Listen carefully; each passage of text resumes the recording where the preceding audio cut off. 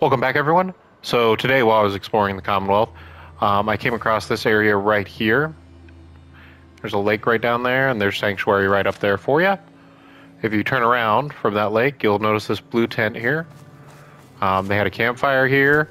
They had moonshine, bourbon, a Nuka-Cola, some bloatfly meat, and here's the big find up here. Actually, you come up to their tent, they have this duffel bag here full of ammo and everything.